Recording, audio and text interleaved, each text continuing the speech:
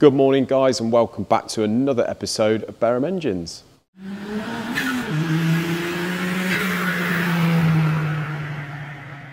So you're probably wondering why I'm doing another video on a Thursday. Probably completely thrown you, seem to be doing one every day, but the reason is I've come back after Christmas, feel quite enthusiastic, got quite a lot going on in the workshop and I just want to make videos. So sorry guys if it's buggered your week up and the routine in watching our videos, but maybe next week we'll just go back to normal. But this week, just want to chuck a few videos at you, so enjoy.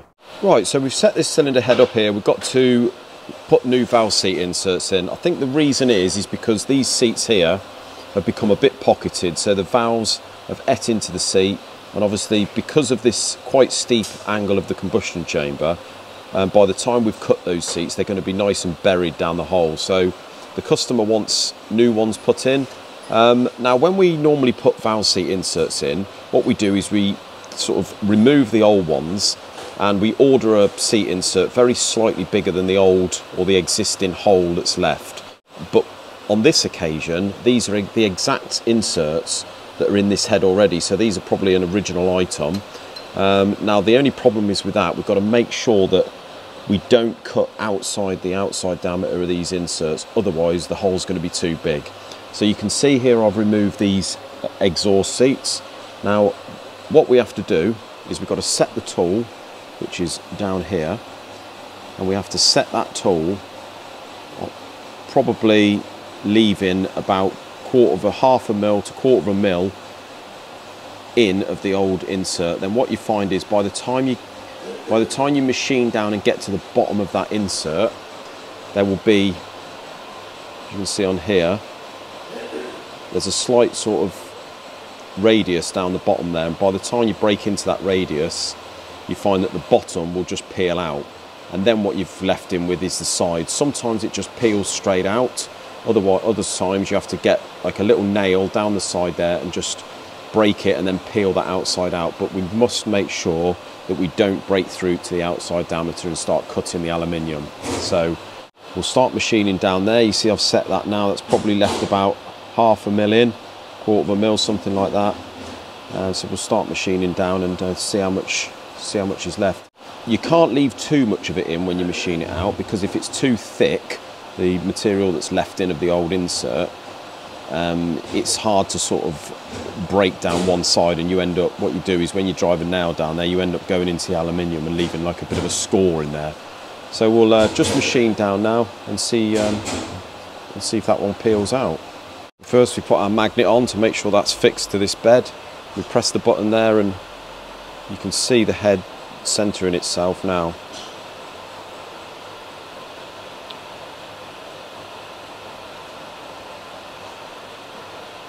And once it's found its centre, there's a light that comes on up there, so you just lock that head off and that is now fixed in that centre position. And what we do is just start driving the tool and winding it down slowly.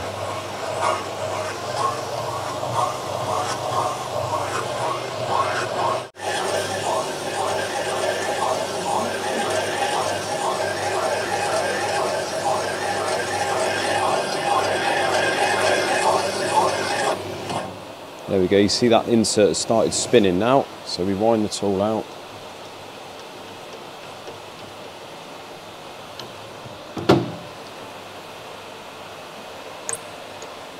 Take off the head.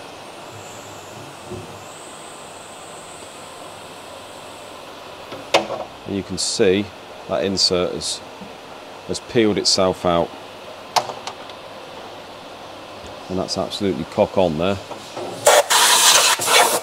You can see on this one, and the same with this one here, that the insert hasn't peeled out. Now the reason it's probably peeled out of this one is sometimes when you put in guides, or new guides, they don't go in exactly as the old ones were. So if they're very, very slightly off, or if the insert's been put in off centre from standard, then it's just going to cut very slightly over to one side. So that's what it's done here, and it's just peeled it out because it's gone very thin here. It's just peeled out when I've cut it. But these two haven't, so I'll have to, what I'll have to do is just put a screwdriver down the end and just peel that out. You can see where I've faced down the bottom.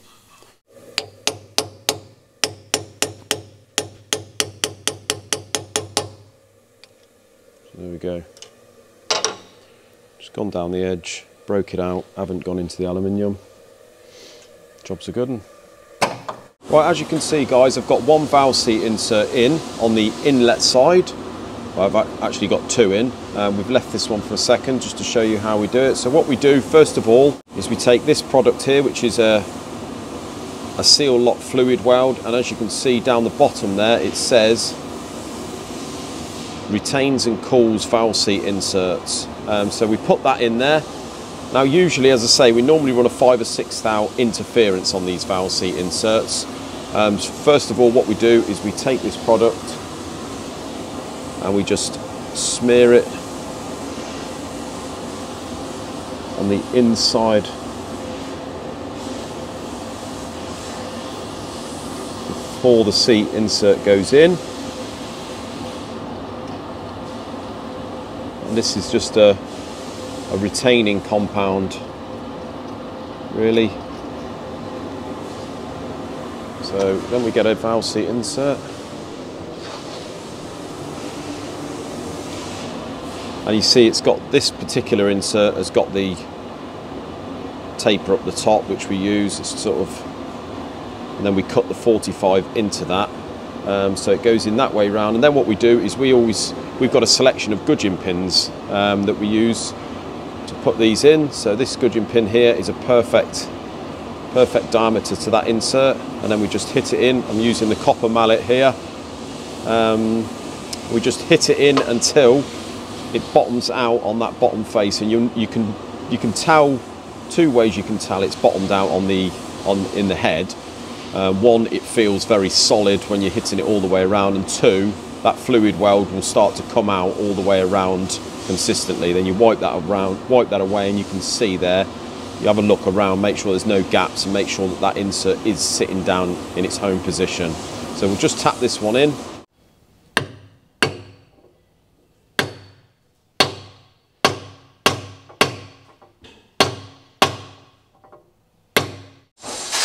So that went in nice and solid, and you can see down the base there where the fluid weld has started to come out all the way around. So now we know that that is in its home position. Right then guys, as you can see, I've got all the exhaust finished. Inlets are not started yet. The angle on the inside of the inlet insert was already there. As you can see, they're sitting about 2 mil proud. So first of all, what we do, as you can see on the exhaust, I normally top the outside until you're just showing a little bit of aluminium on the outer side. And then you know that these inserts are just below the surface. And that ensures that when you reface the head afterwards, you're not digging into the steel seat. There is a little bit of aluminium there for you to skim. Then what we've done, using our method of putting the valve in this and setting this tip to the very outside of the valve angle, like there, and then setting that point to the very outside of the 45-degree angle on this 1.5 mil 3-face cutter, we ensure that when we cut the seat, we cut it down until you can just see about 1 millimetre of the outside angle, and then you know you've got the perfect depth. So if we put that in now, you can see that is at absolute perfect height. The insert's just level with the surface, so that's absolutely perfect. So what we're going to do now is we're going to turn the head round. We're going to face these inserts to the same as the exhaust, just below the surface of the head, and then we're going to set the cutter up and do the 1.5 mil 3-face cutter on the inlets, and then this head is complete, apart from the reface. So there we go, we've got the Lotus head on the mill now, just machining it. I'm not going to put my fingers anywhere near the cutter, so don't worry guys, I'm not going to point at anything. But as you can see, we've got 3 faces cut into both inlet and exhaust seats, and the outside of the seat is sitting just below the surface of the head. So now we're facing it. What tends to happen if the insert is flush with the head is when the cutter goes over the insert, it puts a sort of a mark, standing back, it puts a mark sort of around the aluminium on that area of the head. So this is cutting absolutely perfect. So hopefully it's only going to take one 3 thou cut to clean this, and that's all done, guys. We put the new valves in the head, they all vacuum perfect. So another head finished. Job's a good one. And there we go, guys. You see the head is cleaned up at 3 thou. All the valves are in now. They all vacuum absolutely lovely. So hopefully that's one happy customer and another job done. Well, thanks ever so much for watching, guys. Until tomorrow's video, like, subscribe, and we'll see you then. Cheers, guys.